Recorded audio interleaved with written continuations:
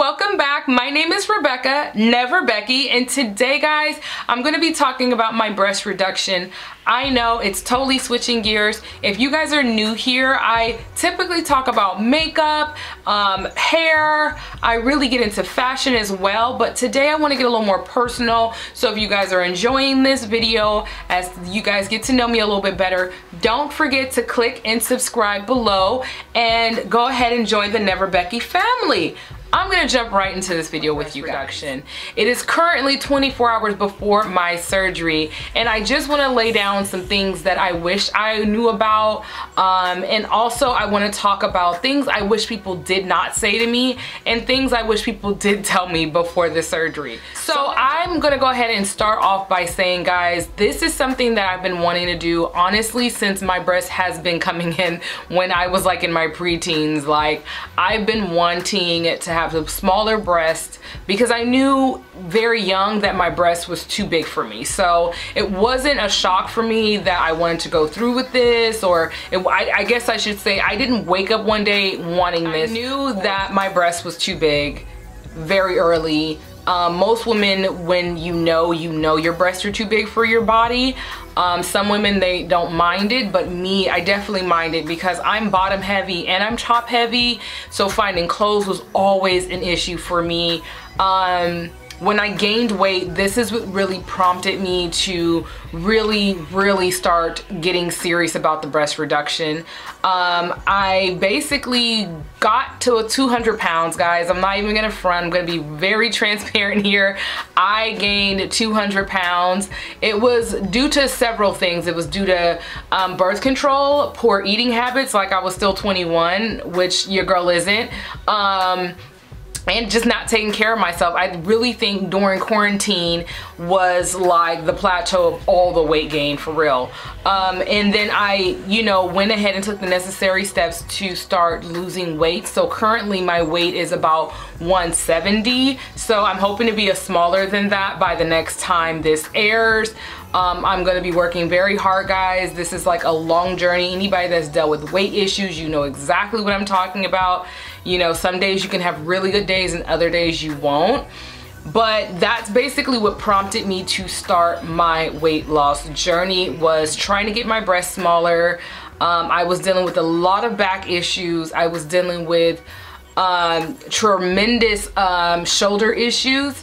My shoulders had gotten so bad that they actually started to rotate forward. So instead of, and I'm pretty sure you guys can see, I don't try to mention things or talk about my breast or anything like that, but I will say that if you notice in my videos, I hunch a lot. Like, my shoulders are down here, or you will just see me lose my posture a lot. I technically should be like this, but I'm down here, and this is honestly how I sit. And as you can see, from this to this is, now you can see there is a posture issue.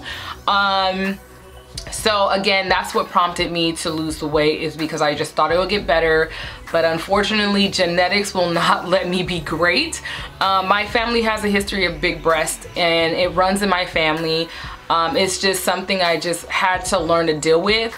I will say things that I hated hearing growing up and being a young woman, people telling me that my breasts are fine and it's okay, and girl, you look good, when they don't know that I'm struggling behind closed doors. And finding bras was an issue. One thing I will definitely say is that when people are encouraging you not to take this surgery, I kind of have to say, for my own experience, don't listen to them.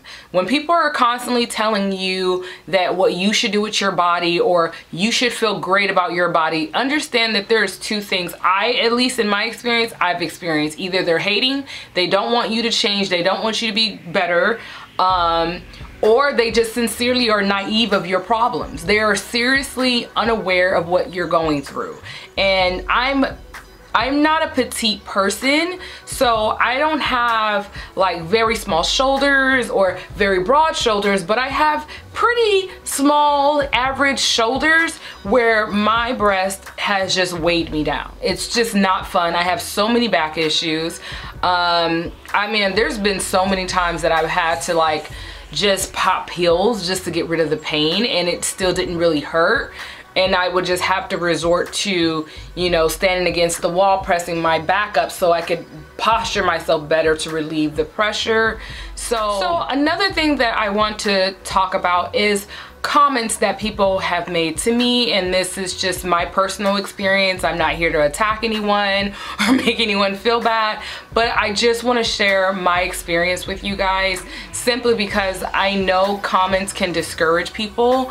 One thing I will say, I like to use the analogy of pregnancy. When you are, you know, with child, you don't want to hear about someone else having traumatic experiences. It's like, no, that's not gonna happen to me. And that's just kind of how I felt personally with comments that was made to me. People saying that my breasts were totally fine and it looked like I lost weight, and your breasts look smaller, you know, now that you lost a little weight and you shouldn't go through with it, or girl, you're not that big, you're fine.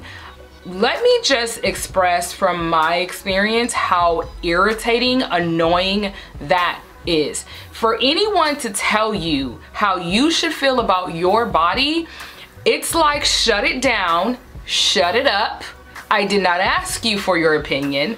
And for me, I try not to say anything back to people when they say that, but all I am thinking truly is, do you even live in my shoes? You are not living in my shoes. You don't know what I am going through. So for me, I've realized that I could not tell everybody what I was getting ready to do. I knew that very quickly when I kind of confided into my closest friends, and their remarks were, girl, you don't need to go through with that, you look fine. I even had family members trying to persuade me not to do it.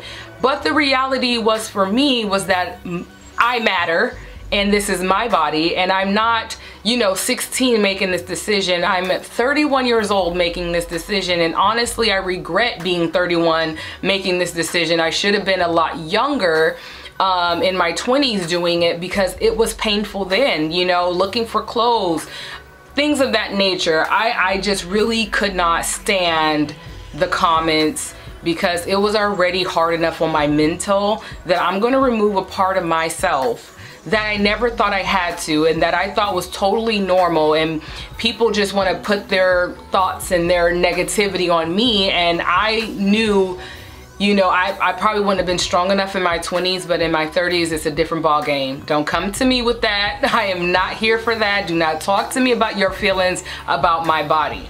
So one thing I will just say, taking away from my experience, keep your procedure, your business to yourself. If this is something you want to do, do not blast it to everyone. Do not tell everybody, because they don't need to know that information until you're ready to tell it, you know? So that's just something I experienced, and it wasn't fun. But moving on. The next thing I want to talk about, guys, is what people did not tell me when I was doing my research, all the expenses I would have to go through. So before I jump into that, I want to show you guys my current size. And again, as a reminder, this is 24 hours before my surgery. So tomorrow morning at 9 a.m. I will be in the building. So I'm gonna go ahead and stand up and show you guys. This is this cup size that I am. I don't know if you guys can see how big your girl is. Like, these are not definitely, and my body's, here, let me do this. My body's really small in comparison to what's going on up here. So, and if that still hasn't convinced you, I did bring, now that will be an old bra. This is the bra that I currently wear, and it's a double, let me not say what I think it is, and let me tell you guys what it is. It's a 36 double D, and I promise you this is a lie, because one, it's from Pink, and I spill out of this bra every time I wear it. I actually hate this bra, hate it. I quickly grew out of that size very quickly when I got on birth control. So girls, if you are thinking about getting on birth control, think twice. If you're already like heavy chested, it's not worth it. Now I will show you guys everything that they basically made me buy before my surgery, and this got costly very fast. Like, I honestly wish people, you know, elaborated on, you know, the cost of medication, the cost of the, you know, stuff that you're gonna need beforehand. So I just want to be informative and let you guys know, if you're thinking about this surgery, you are going to pay out of pocket for a lot of things that I personally felt like my insurance should have covered, or at least bagged it up for me and have me on my way. But I will say that these are the bras that I had to purchase, and this is a black one. So it zips in the front because you cannot have anything buckled. So it zips in the front. It has to be was it Razorback bra, so it has to go in between the blades of your shoulders. It should not be wide in the back. So this is what I got from Amazon, and it came in clearly black, and then it also came in purple. Again, the Razorback. I'm so excited to see what I'm gonna be like in this bra, because I got them in a medium, and I'm clearly not a medium. I also have it in nude. And now I did hear, once I do leave the hospital will provide me surgical bras, perhaps 2, I'm not sure. But I want to, you know, let you guys know you will be paying immediately out of pocket for this stuff. I got Hyboclint. Do not come for me. I cannot pronounce all these words. I've never seen this stuff before, but this is basically what I'm using right now to cleanse my breasts for the next 3 days, and I have to do it even the morning of surgery. So I have to get up around about 5 o'clock in the morning and wash myself with this. I have to do it tonight as well. And then I had to go ahead and of course get some scarring ointment, my little favorite. I love this even without scars. I just honestly love this as a lotion and everything else. So I'm gonna go ahead and jump into the medication portion now. So I'm gonna start with some of the more embarrassing medication.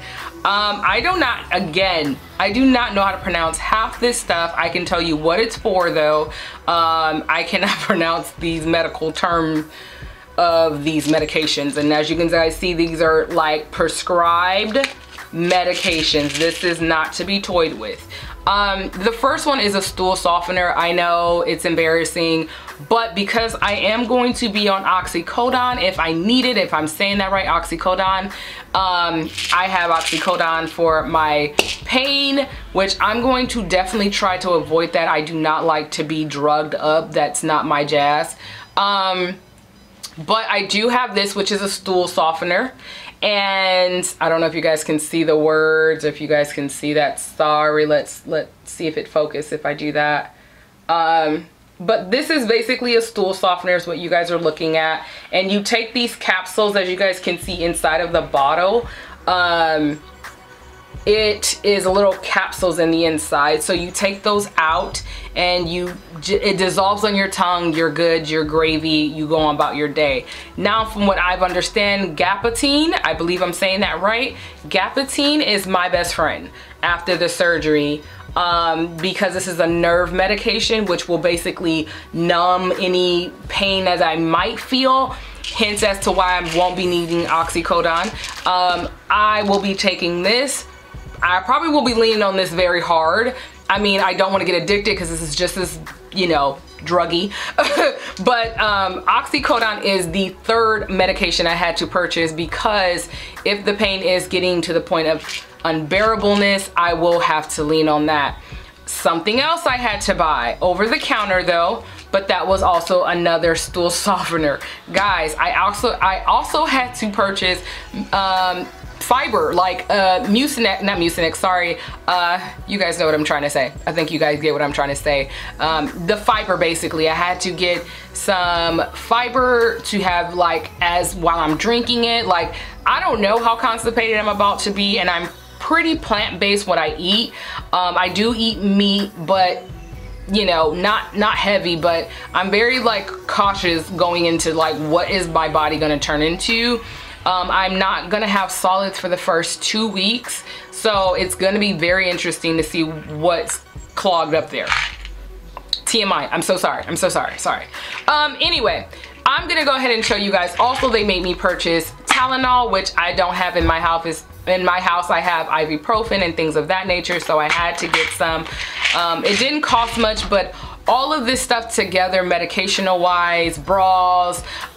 One thing that I found out is that because I won't be able to raise my arms, like I'm gonna miss this movement here because I won't be able to do this with deodorant, and I love to do that with deodorant. I had to go ahead and get the Spray On by Dove, and I'm a Dove girl, so I Dove body wash, Dove deodorant, Dove deodorant spray. I love Dove. I don't do anything else but Dove. So that is some of the stuff that I had to purchase. So please be aware before this surgery, if you're thinking about doing it, if you're in the current, you know, process of getting it done, be aware that you're gonna come out of pocket firsthand. And you know, I literally have notes to tell you, like, they won't even let me go through with the surgery until I had all this stuff. Like, get your ducks in a row, because you will be definitely bedridden for the rest of the time.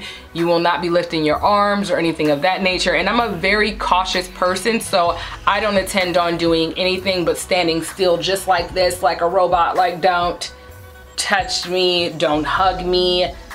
I'll lift that up like this, and I won't be doing any lifting, as a matter of fact, because I can't lift anything that's 5 pounds. So only thing I will be lifting is my phone to my face. Okay, the next thing I want to move on and tell you guys is what was the process for getting a breast reduction. Now, I will tell you guys, I'm with Kaiser, and I'm in Southern California, so I didn't have to go through. I've heard so many stories, so I will put a disclaimer. I was prepared to go through chiropractor. I've heard people say that, you know, they had to get all this list of things that you need before, you know, they will approve you for surgery.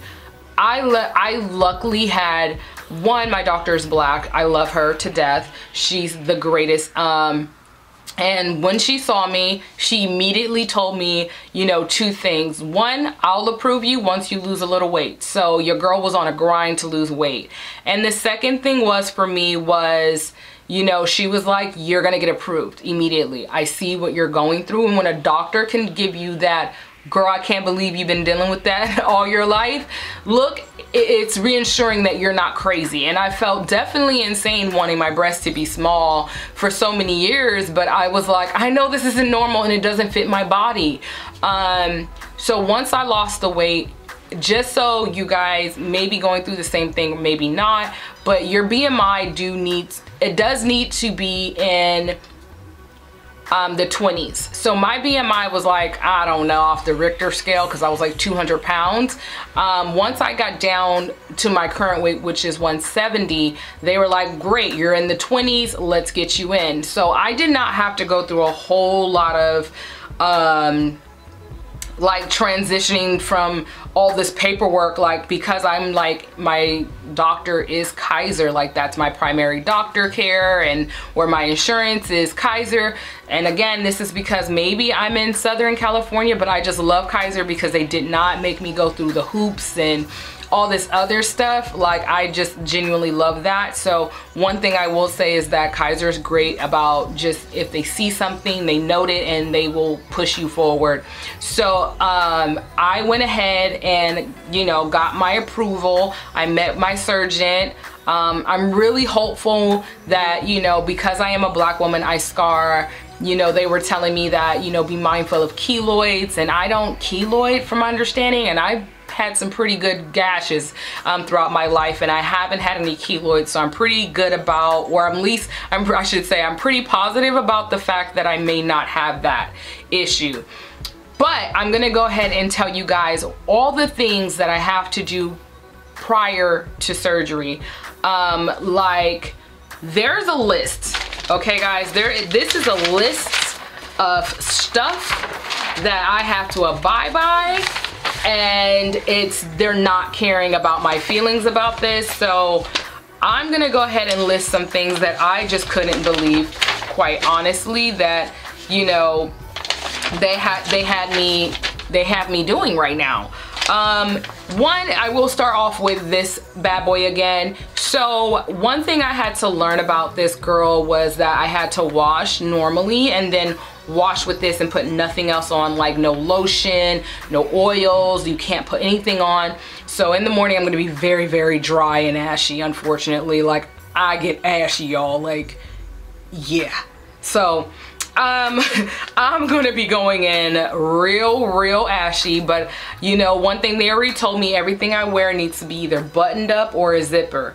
I cannot have a full shirt like this on because I won't be able to raise my arms. So that's that. And let me just see, because again, guys, I have to read all this to you guys.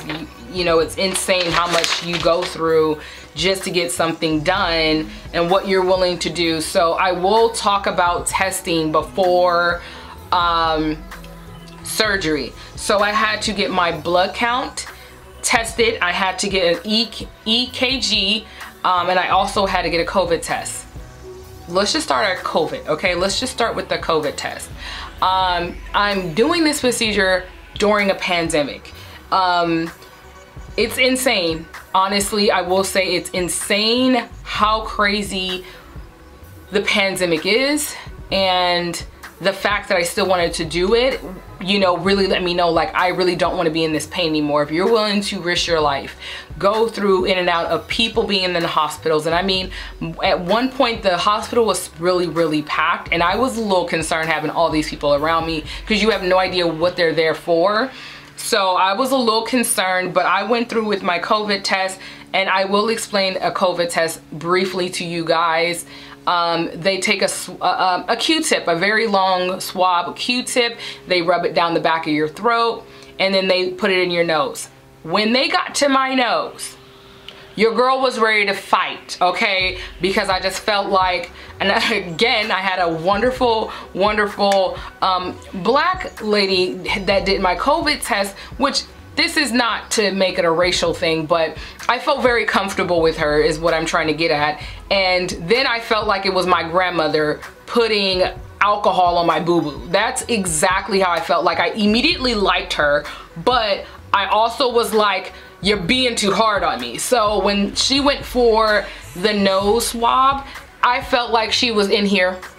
I'm not gonna lie, I was full tears welling up. I felt like she put the swab down my throat to see how far it could go, because I was just like, why is she still in there? And she is moving that sucker around, okay? She is not just in there and out. She was pushing it as far as she could get it. And of course, your girl came up, you know, negative for the COVID, so I was really happy, but it was a lot, y'all. The COVID test is a lot. If no one's telling y'all the truth about the COVID test, it is not fun. And I don't know if there's gentler people out there, but all I know is that I was literally welling up in tears, wiping my eyes away, because I was like, why did it hurt so much? Like, I kept like hacking because it felt like something was in there. It's just a place I feel like no one should be touching, but I digress. What else do I want to move on to is how do I take these medications to prepare for this surgery? I'm reading, guys, so I'm sorry I'm not making eye contact. But the Gapamine I will be taking twice a day for the next 5 days. Before surgery, I will only be taking one. Sorry about the pause, I had to make sure I was reading that right. I'll be taking one before I get to the surgery, so sometime tonight before midnight I will be taking it. And then the other pills I will be taking 3 times a day around the clock. Oxycodone, I'm not gonna mention that because honestly it says every 6 hours. But I just feel like I'm gonna try not to even go down that route. I'd rather heal naturally and not be feeling like I'm gonna be strung out on drugs. I don't even care if it's over the counter or what is it, prescribed to me. I don't care. I want to make sure my life is going to be fine. things I have to avoid in this time before surgery. I can't take any ibuprofen, Motrin, Advil, aspirin, anything of that nature I have to avoid, which again, I'm, you know, proud to say I haven't had any energy. I'm proud to say that I haven't had any reasons to be taking it, so I'm pretty clear on that. But I will be having to do a lot of sponge baths after my surgery.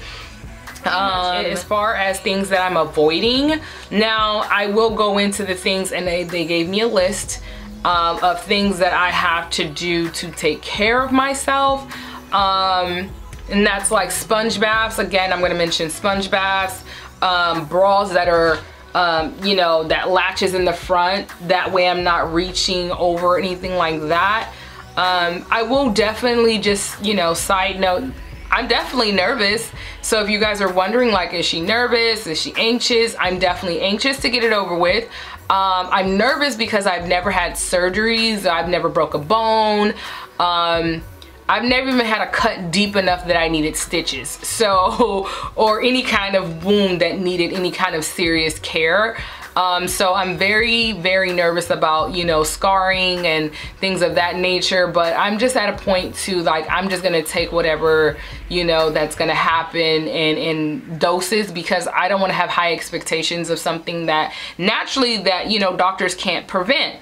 So I'm definitely nervous, but I'm ready. You know what I mean? Like, I'm ready to get it over with. I'm ready for the healing process, and, you know, the holidays are coming up, so I definitely want to be fully functioning, happy-go-lucky for the holidays, and I want to be able to embrace people and, you know, with caution, brace people and actually be able to feel like I'm holding them versus my breast is holding them. Because a lot of times, you know, that air hug that I went to church and you hunch your breast back and you give them this. Yeah, I'm tired of those hugs, because, you know, sometimes I really, when I see my friends, I get really excited and I want to embrace them like, yes, and I can't because it's like my boobs are in the way. I'm so sorry. So I'm happy and ready to get this over with. But I just wanted to come on here, guys, and just give you guys a sneak peek of what's going on with me, and, you know, be a little more transparent with you guys. I know I don't talk about myself a lot here. I just was always raised to be a very private person, and now that I'm older, I'm realizing the pros and cons about being private, and there's just things I want to share about my life, and this is an area I want to share because there's so many women out there that's being told you're perfectly fine, you're good, you don't need to go through with it. Please, when I say this, if you know and you're old enough to make that decision for yourself, go and do it. Do not listen to what other people have to say about your body. This is your life. You're only gonna live it once. Go be happy. Go live your best life the way you want to without any restrictions. And I know for me, you know, it wasn't fun. You know, having a large chest was fun for like this long. I kid you not. It was like my 20s, I had fun. But my late 20s, I was like, okay, the fun is becoming very fast because this isn't fun for me. I remember just sometimes going out with friends and I felt myself hunching for multiple reasons. You know, I didn't like how my chest set out so far. So a lot of times I would sit purposely hunched. So it wasn't that, you know, I guess noticeable or like in your face. I would overlap clothes so people wouldn't recognize my chest so much. There were just things with my mental that it was wearing on me of how I could dress myself, or, you know, not looking pregnant in every t-shirt I wore. It was like, I don't even have a stomach. Like, it was embarrassing at some point, and not to be comfortable in your own skin as a woman, it's honestly terrible. And I will encourage any woman out there thinking about it, maybe wanting to do it, if you're of an age that you can make that sound decision, do it. And also, if you're just truly uncomfortable with your own body, do things to make you happy. I will definitely say losing weight made me happy. My breasts went from, you know, really big to just like, Now we're just gonna be flat and really, really big.